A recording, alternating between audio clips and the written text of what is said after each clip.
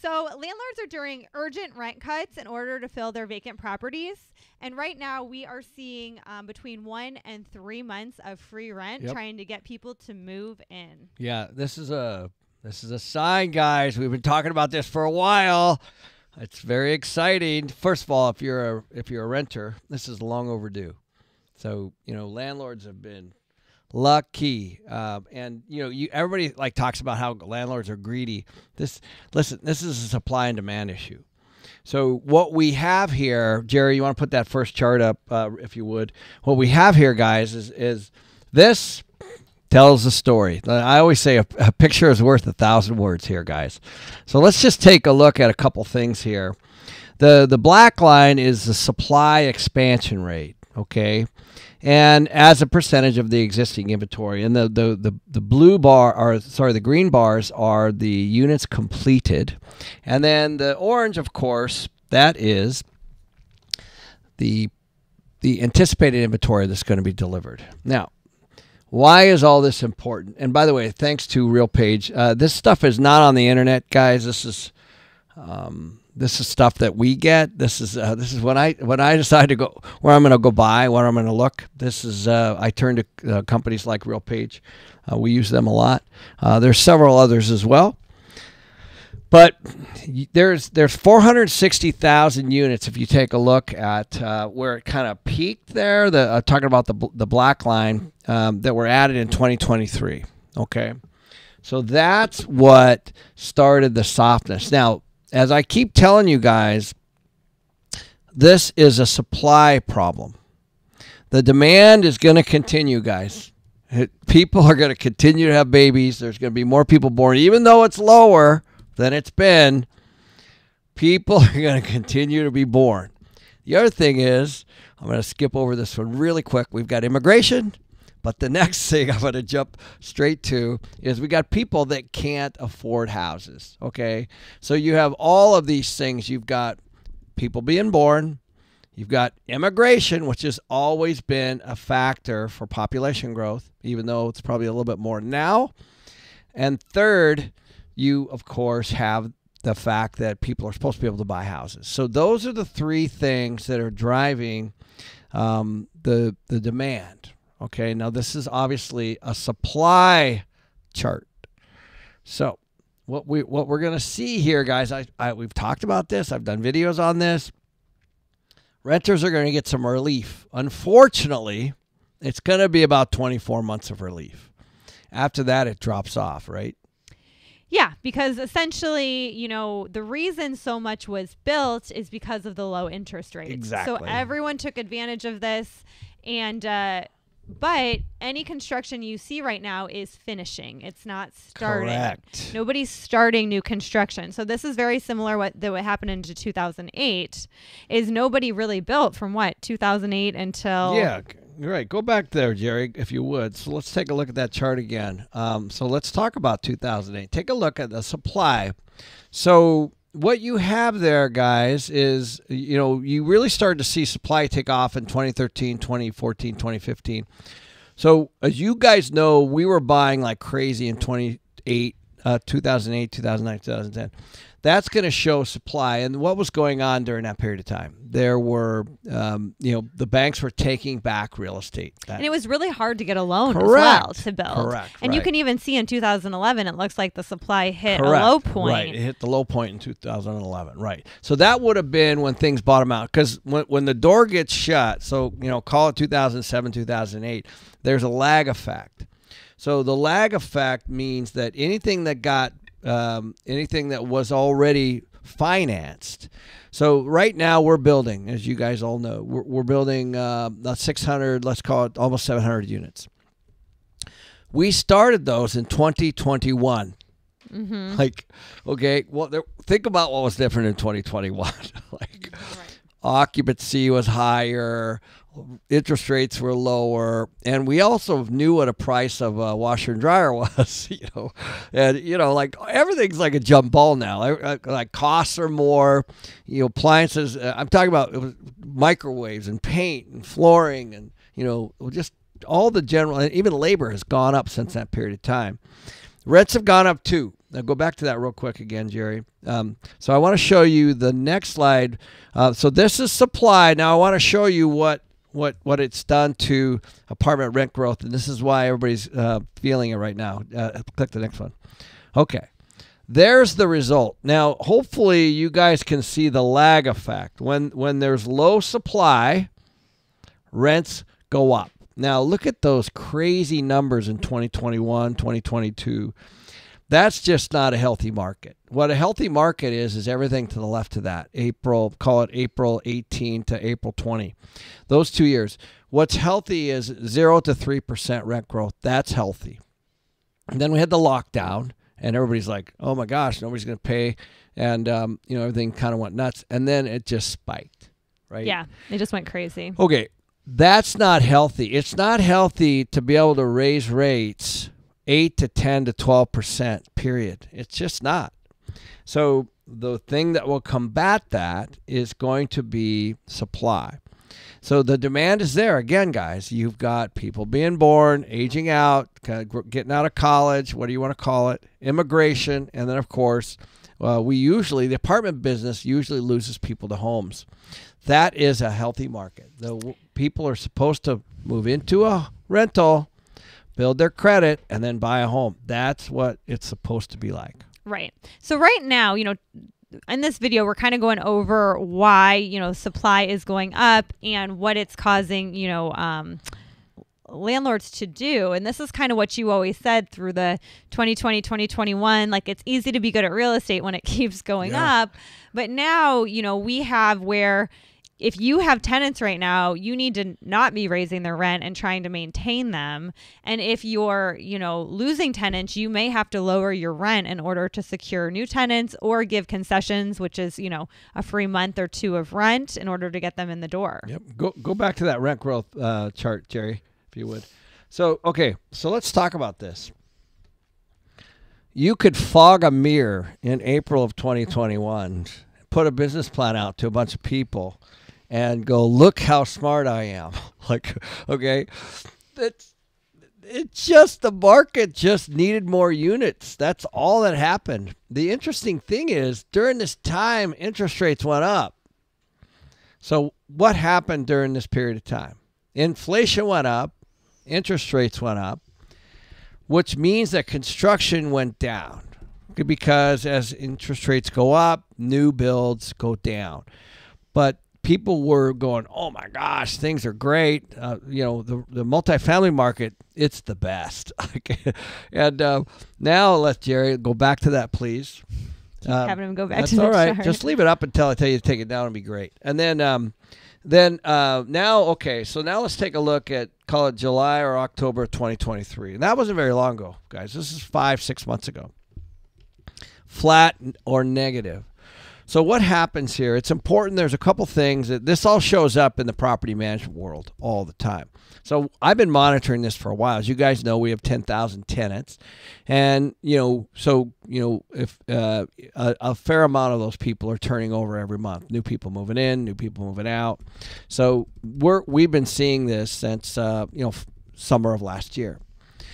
Now, each one of these markets is going to be a little different based on the supply of that particular market. So there are some markets that have a lot of construction. There are some markets that don't have much at all. So what you've got here is you've got rents going down. And so now the landlords finally are scrambling.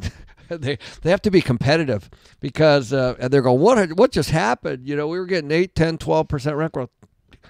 Let me tell you something, folks. That was a big gift. You're not getting that back again. I hope you don't ever get it back because renters are not supposed to be in this scenario, right? Well, and also, for those that hopefully you didn't base your rents on year over year 10% rent growth. I guarantee they did. Yeah. This is so exciting for me because, guys, so this is the time when if you're experienced and professional, you can go in and pick up the pieces. What that means is you go in and you solve people's problems. That's the way I like to say it. So, Jerry, go back to that chart again. So let's take a look at where we are now. All right. So we're flat. So the one thing to watch here, there's two things. The first thing is Imagine you own an apartment and your let's say your rents are $2,000 for a 2-bedroom. You're to Danielle's point earlier, all you're trying to do is make that person renew, right? So if you're a renter, you're at a huge advantage now to the landlord, because you're going to go in and you now are probably, if you just look, you're going to see that there's concessions in the market. We're looking at markets where there's 1 month, even 2 months, even more free rent. If you build a project and you are just opening, let's say it's 300 units, think you have 300 vacates. That's what you have. You have 300 vacates you got to fill. Okay, that's 300 customers. That's 300 people. And when you have that kind of supply without demand, then all of a sudden you're going to start offering concessions. So we have something that we call a trade-out rent. What's a trade-out rent? So let's say you're at that $2,000. The market might be $2,000 plus 6 weeks free. So that's what's most important to understand. So that's like a $3,000 concession on a $24,000 number. So 2,000 times 12 is 24 if it's a 1-year lease, and 6 weeks free is basically 3,000 against 24. So you're talking about, in that particular case, 12 to 15% discount. So that's called a trade out rent, and that's on somebody who lives there. So in addition to that, to try to attract new customers, there's all kinds of deals flying around.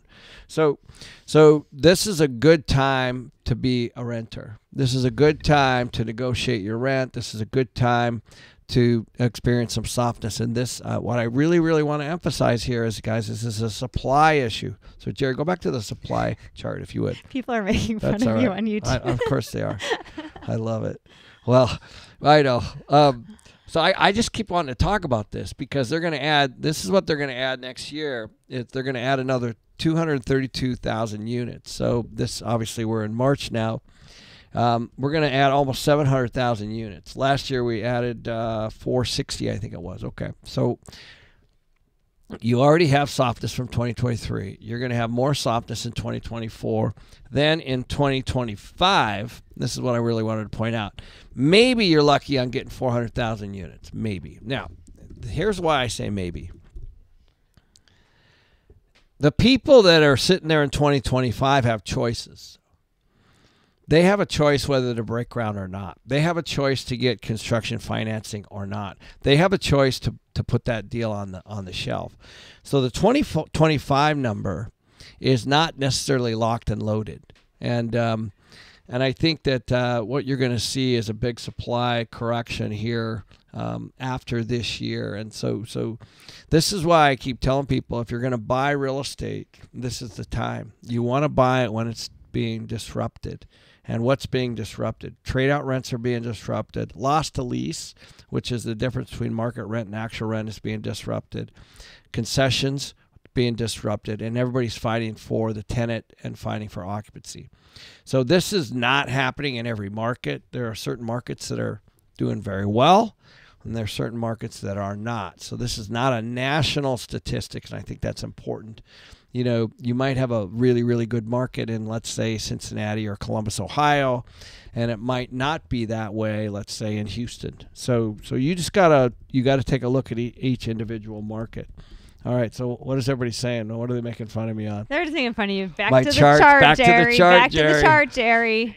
Oh. So yes, hey, Jerry. Yes, exactly. So there's other reasons, though, than just these big builders, developers bringing more units to the market. Yes. We also need to talk about the accidental landlord. Jerry, if you could play that video. Yeah, good idea.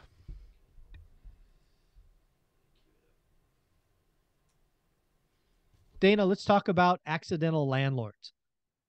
So the first thing I want to bring up is that we've seen a rise in accidental landlords more recently. And part of that has to do with the calculation of saying, I've been locked into these interest rates, 3%, and whoever buys this property is not going to have those interest rates. The market has obviously been softening. And so you put that calculation in place and say, I have some sort of advantage to rent this because I'm locked into an interest rate that someone else couldn't get for this property. And so we've seen folks upgrade where they're living, or they're just moving for job reasons, something else, personal reasons, and they hold on to the property they have. That is what we consider an accidental landlord. So accidental landlords are a thing right now. They never planned on being landlords. It's kind of like was me, really, when I met you. I was not planning on being a landlord, but you own a property, you live in it, and then you realize you're in such a low interest rate that it doesn't make sense to sell it. So what really is, by the way, thankfully I don't have a chart, but what's really great here is that this is why the listings are low, guys. Mm-hmm. This is the reason. If you're sitting on 2.5 to 3%, I just had this conversation this morning. I said, "What's your interest rate today?" And I think I was talking to a couple friends of ours, and they said they're in the mid 3s. And I said, "Okay, so that's an asset now. Mm-hmm. You know, that interest rate is an asset." Well, you even told me on one of my condos that I have, you know, my tenants are moving out and it needs some work. And you said, well, maybe you should just sell it. And then I told you, I have a 2.6 interest rate on it. And you're like, oh, never mind. You can't sell it. No, we had that conversation last week. And here's the thing, like Danille's rent, or I'm sorry, her mortgage on that thing is like, it's like $700 or $800. No, it's like $550. Okay. And that is with the tax and insurance. Yeah, this is like a 2-bedroom place. Condo, okay, all right. And rents are call it $2,000, so she's way in the money. But the point is, if she sold that today, it would sell for more. Of course, she would. So she would get that. She would get the capital gain. But then if she tried to rebuy it, let's say, she'd pay $50,000 more, and her mortgage payment would be more than double. Yeah. Maybe more than That's double. the reality of it. And so she's like, well, I'll just keep it and throw a renter in there. And I think that thing cash flows, quite a bit. So that's the scenario. Well, when people are in this scenario, right? Because, the normal trajectory of things is people buy something, they have a kid or two, they realize they need a bigger house, or they get relocated and they sell and they roll that money into their new home. Well, like I said, right now, it just doesn't make sense because people are saying, well, I can make money on this property and it'll help me with this high interest rate that I'm getting into. It'll help me on my next payment, for that. And my brother's doing the same thing. Like he always swore off being a landlord, but now he's looking at his house and he's looking at his mortgage payment and the rent. And he's like, I think I actually might do that. Yeah. Before you kind of needed that equity, right? Mm-hmm. Like you needed the equity to buy something else, contingent on, I'm going to make an offer on something contingent on something selling. But now, as I said, the interest rate is now an asset. Mm-hmm. Because you can't trade that out, and the payment is so much higher. Especially if you think about it, most people, not everyone, most people upgrade whatever it is they're in. So they're sitting in a $300,000 or $400,000 house. They want to go to $400,000 or $500,000, let's say, or whatever. And so now you have that, plus you have the higher interest cost. So they're just sticking. That's why one of the things we talked about in the last video we did, the last live, was one of the things to watch is the Home Depot, the low stocks, those kinds of things. You're going to start to see a surge of people staying put, replacing flooring, replacing appliances, replacing blinds, painting. There's going to be the remodel business is just going to go crazy as a result of those people. Because normally people, house is getting tired. They've been in 8 or 10 years or whatever. They're going to move and let the next person do it. And that certainly still drives those things. But this is a little bit different. And I think the big issue, and this is part of the reason why I don't think house prices are going down anytime soon. What the market right now, last I looked, was like 2.5 months of inventory, I think it was. A healthy market is somewhere between 5 and 6. So it's right around half, even less than half I've seen in some charts. And luckily I don't have another chart, Jerry. But so you got 50% less in inventory of single family housing. So this is a problem for people that want to buy a home. Yep. So you have housing prices going up. Doesn't look like interest rates are coming down anytime soon. like everyone thought. Remember 4, 6, you know, oh yeah, you got yelled at for that. Oh, they're going to be down by the end of 2023, and now we're in 2024. They're meeting in March. Probably still not going to go down. So yeah, the truth is we all don't know. But at the end of the day, the Fed's been pretty transparent on their moves, in my opinion. If you really read what they're saying, you know, they haven't been deceptive at all.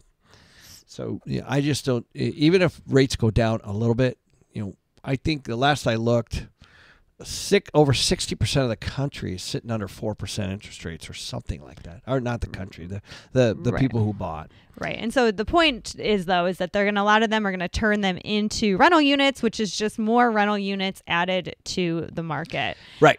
And Nemo does say on YouTube, he said, accidental landlords get eaten alive. Property is not set up to be a rental, and the homeowner lives off the rent with no reserve. So that we could do a whole video on that, and we probably will. That's a good one, things Nemo. kind of roll around. I love it. But that is true. But at the same time, they are doing that right now, and we are seeing that, you know, in the market. Yeah, I know. You got to think. People are getting squeezed, man. Inflation's killing everything. It's horrible to see. And I think if somebody can make couple grand a month in cash flow, then, you know, it's a decision people are making. That's a fact. Well, and we have to talk about the third reason that we have such a big supply, and it's Airbnb, right? Jerry, can you pull that video? Airbnb is currently getting crushed right now. Yes, they are. And I have a tenant. He's not doing well, and I think that lease is going to come up pretty soon. Airbnb my place because well, let's first talk about the deal you cut, which was a great deal. This is a while ago. Danille bought a place, and great location. Was it furnished at the time? No. And then this person came to her and said, I'll lease it for 12 months, and gave her a really good number, way above market.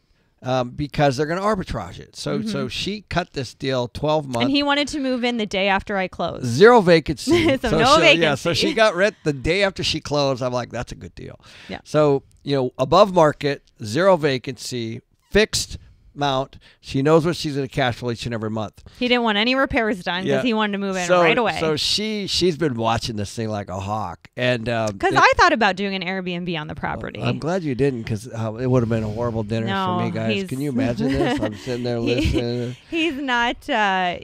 Most months he has not cash flowed the property. Yeah. So in fact, ever probably. No, he has a few of the months, good. but. So anyway, super negative. And now this is kind of the next point is he's looking at renting it for the amount he's paying her. Yeah, he's looking at renting it for the amount he's paying me. He's trying to cover his bases. He has no renters at all for the whole entire year after mid-April. And so if he cannot rent it, the next thing he does not know, I know this, by the way, but the next conversation he does now, though. The next conversation that will be had with me is that he needs out of his lease.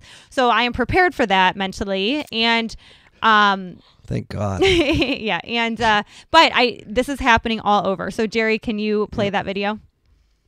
So according to AirDNA, they track everything Airbnb, okay? In December of 2023, there were 22,000 available Airbnb listings in Miami-Dade County, which is a 19% increase from 2019, and Broward County saw a massive 71% increase from 2019 with about almost 18,000 available listings. Earlier this month in February, both the Florida Senate and the Florida House introduced 2 different bills to start helping local governments regulate short-term rentals. In fact, Senate Bill 280 is going to allow local governments to create vacation rental registration programs, and it's also going to cap maximum overnight occupancy and would establish a uniform set of regulations throughout the state. And so the reason why this is important is because this is going to give more power to local governments to decide what they want done with short-term rentals.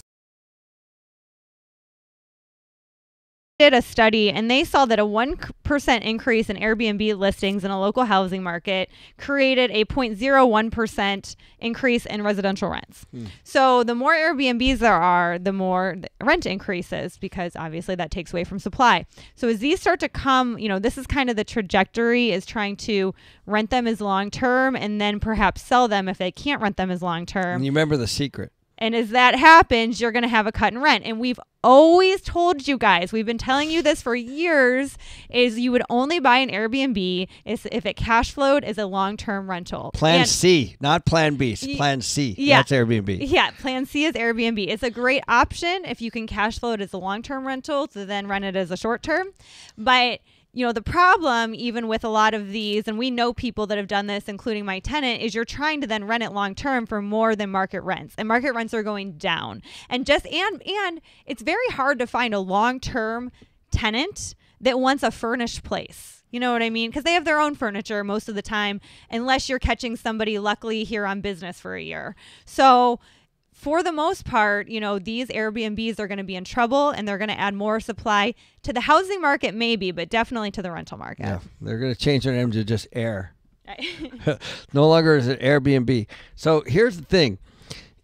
This is good news, because if you guys are seeing there was some dry powder, which you should be, you're going to start to see these things hit the market, because people are going to walk away from equity.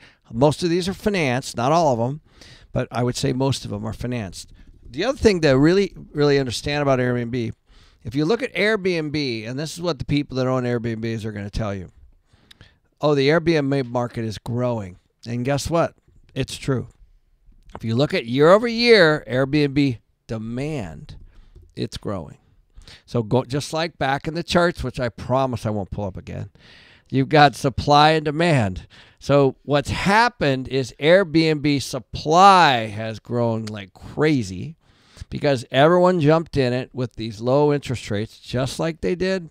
And that stuff should make its way back into the listing side. And you guys are already starting to see listings are starting to creep up in many, many markets. Not every market, but in many, many markets. And this is also healthy for the person that's trying to get into that home, even though typically these are renovated Airbnbs. But as we always look at these things, because you can always tell there's an Airbnb as to why. There's bunk beds. Bunk beds. There's always bunk beds in yeah. the picture, bunk beds in the listing. You guys see bunk beds in the listing, or two doubles. Yeah. In a room. Whenever you see multiple beds in a room, typically, it's going to be some kind of an Airbnb, because they like to say, it sleeps 8. Right. Oh yeah, my guy said it sleeps like 12. Yeah, it's like a 2-bedroom. It's a studio. It's a studio, but it sleeps 12. So anyway, that's another piece. And so what the big wild card is going to be interest rates. Still, right? Yeah. Like, obviously, I mean, guys, if the Fed lowers rates, they're going to go a quarter point. And that's just probably to appease all of you, so you could just stop talking about it.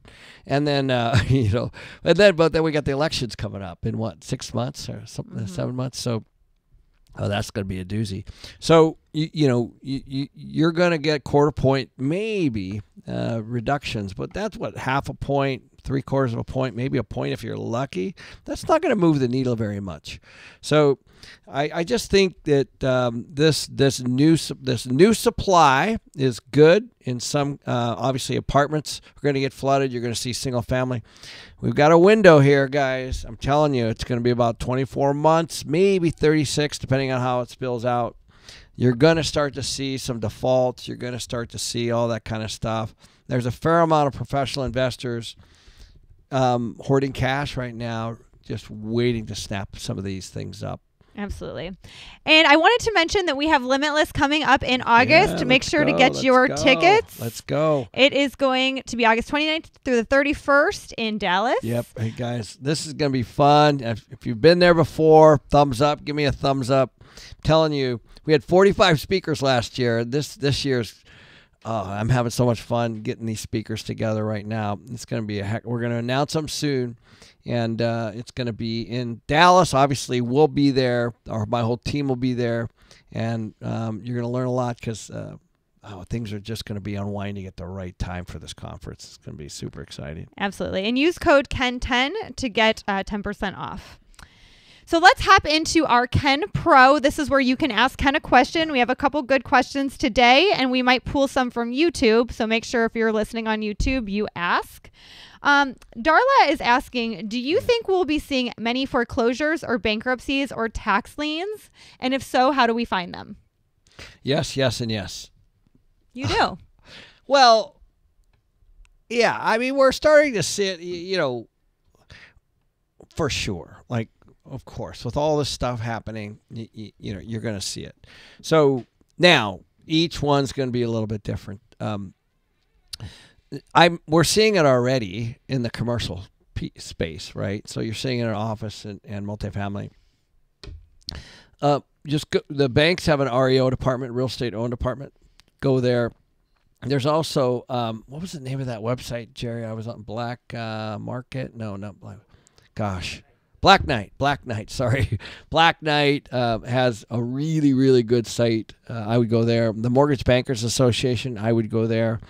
You know, tax liens are a little different because that's when people can't pay property tax. I think all of that's a jump ball. You gotta take a look at. Just take a look at. We did that video last week. It's pretty eye opening. People are getting squeezed.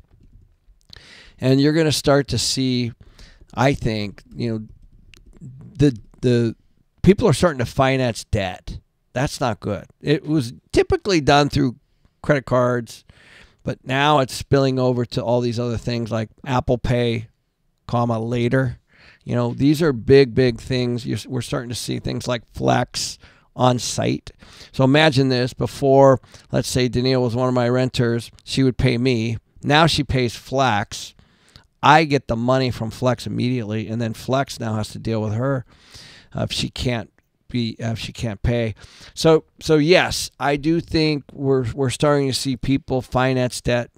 Now, there's also a lot of people that have saved a lot of money, and they have a lot of equity in their home. And you know, there's a lot of people that own their home free and clear too, and they have really low mortgages. So that's going to soften it a little bit. But yes, I definitely see all of those things. I mean, if we just talked about Airbnbs, I mean, if I had 4 Airbnbs and I would probably, you know, dump them.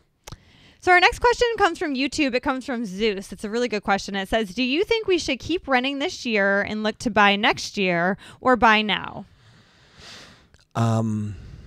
Well, I think it's I would wait. You know, I'm waiting. We are looking. Let's put it that way. This is a fabulous time to be looking for distress. So the rates are still quite high. So if you can buy today and afford it, and it cash flows, then do it. But there are sellers that are being realistic and exiting. So as I told you guys, we bid on a deal 3 weeks ago, for the cost of the debt. Literally. And the seller was going to, there was quite a few people bidding on this project. And the seller ended up getting it in escrow. We actually didn't, we weren't successful in bidding it because we bid a little too low, but somebody bid just above it, like a couple million higher. And that went into escrow that way. And of course, the brokers are doing a good job trying to get as much as they can. But at the end of the day, that's the reality. People are going to say that's what's going to happen on these Airbnbs. At some point, they're going to have to be realistic on. We're not going to be able to get our equity back, but now I just don't want to have the negative credit rating because of I can't pay the mortgage and I can't pay the loan. So you're going to start to see that'll start creeping up this year. Yep, absolutely. That's why I would rent, hoard cash, and just focus on a little market. Like Danille's buy box is pretty clear. She knows streets. She knows exactly a few streets, what she wants. She knows what the rents are. She knows what the housing prices are. So the only really factor is going to be the interest rate and what goes on with the pricing. So then make sure you're not all over the place because that makes the world really confusing. And there are markets all over that are cash flowing. I have friends buying right now, so you could buy, but I think this is the unraveling. Yeah, I would just hold on and just be super picky. Don't feel like, oh, let's just do this now. This isn't exactly what I want. Just wait. So the next question from Ken Pro comes from Nick. He said, I watched your Instagram reel about New York Lenny and the importance of mentors. How did you meet Lenny, and where do you think are good places to meet similar mentors? So maybe explain to everyone who Lenny is. Sure. So there was a gentleman by the name of Leonard Litwin, and his nickname was New York Lenny, and he gave me my first opportunity to buy my first apartment project. And what he had done was, I was in the management business. So as you guys know, I started in property management. So I was managing properties, and I was doing a good job. And people knew who I was, and we had a good brand. And so when people would come build something, they would call us and say, would you manage our property? Because that's a key piece. And so he did that. They ended up building a project in Arizona. And once I filled it up and we leased it up, I had a great relationship at that point. And he, over the phone, said, would you like to buy this? And I'm like, please. And I did. I still own it, actually, today. That's how I met him. I met him because I was already in the game in the property management world. I will tell you, I was scared to death. I did not know how to buy it. I had never bought anything of that size. I had done small stuff, little 2-bedroom, 3-bedroom places, but never anything that big. I still own the property. I can't give that one up. So that's the story. Awesome. Well, we have another question here. I think is a good one from Hot Dog. It said, I bought it in a market that doesn't cash flow well. I have a 3% rate, but it's not cash flowing. Should I sell? Ooh, that's a tough one. So you have a 3% rate. Hopefully it's fixed. I'm sure it is, because it's you put down that it's 3. I'm not sure why it doesn't cash flow well, so I would look at that. So there's obviously 3 main things that come to mind. The first one is there demand there from a renter standpoint? The demand, typically, and obviously, hindsight's 20/20, but that's something that you really want to make sure. You can't just buy a place and hope that it's rented. When there's high demand, then you actually have higher occupancy. So now there's that. Then there's all these other things on the income side, like what is the rent right now? So we were just talking, Danille owns some stuff in North Scottsdale, and even that stuff is starting to get soft a little bit, right? So what the rent was a year ago has actually come back a little bit. So markets can go up and down, but not all markets. Some markets are still going like this. Like there's people still moving to areas like in Florida, like in the Miami area, for example, and some areas of Dallas, where rents are still really, really strong. And then the other side of that is the expenses. Now, it could be that you didn't underwrite it correctly. It could be that you underwrite it perfectly. But typically I find that a lot of times people don't think about vacancy as an expense. The utilities, the property taxes, the insurance, and then even CapEx or like a roof or a parking lot or or just a resurface or maybe some renovations like Danille's has a tenant moving out, and she's looking at a $4,000 or $5,000 remodel inside in order to re-rent it. So that could be a reason too. So all of those factors, I wish I would give you, if I knew what market it was and all that kind of stuff, I'd probably give you a more direct answer. But those are all the things you need to look at. If there's strong rental demand in the area, you're probably going to be fine. It might be a management problem. It might, if it's going to be weak, which it could be, based on everything we've been talking about, you might want to exit. It's situational. Yep. And there may be somebody, Pace Morby teaches assuming your loan. There may be somebody that you would get a higher price if they assume the loan. Yeah, subject to. Yeah, I would look up that stuff. That's an interesting one. That's a good idea because somebody can come in and assume that 3%. Yep. That loan is an asset to you. So that's why I would hesitate. Yep. We're having so many good questions on YouTube today. So A Desire for You says, Ken, I'm 30 days into my 45-day 1031 exchange. Ooh. I can't find a property that cash flows enough. Should I pay the $55,000 tax or just buy something that cash flows a little bit? Ooh, this is You always say not to do a 1031 unless you know what you're going to roll it into. I love this question because I struggle with this one. Number one, guys. So hindsight's 2020, but I will tell you something that I learned long ago. You know, a lot of times that when you're buying a property, first of all, for those of you who might not know, a 1031 exchange is an IRS, I think it's an actual IRS code, 1031, is you can defer tax, roll it into the next thing as long as it's more or at or more what you just paid. So in other words, if you sell something for $1 million, you have to buy something for $1 million or more. Otherwise, you have tax. You can roll all of that gain into the next property. So that's what a 1031 is. Now, it's a great strategy to defer tax. The number one thing I learned was you, as a seller, think about this one. Just wrap your head around this. As a seller, you want to extend escrow. Think about that. Most sellers don't want to extend escrow. They're making sure the buyer can buy. Okay, as a seller, if you're doing a 1031, you want to extend escrow. Also, as a seller, before you get into escrow and you have this clock ticking, you want to make sure that you have 3 great properties identified. And that's before you actually get into contract, because once you close, you know that clock is ticking. So now you're in a situation where you're chasing tax. So I've seen people. I need more information to actually make the decision, but it seems to me like if you've got if you're going to spend $55,000 in tax versus make a little bit of cash flow.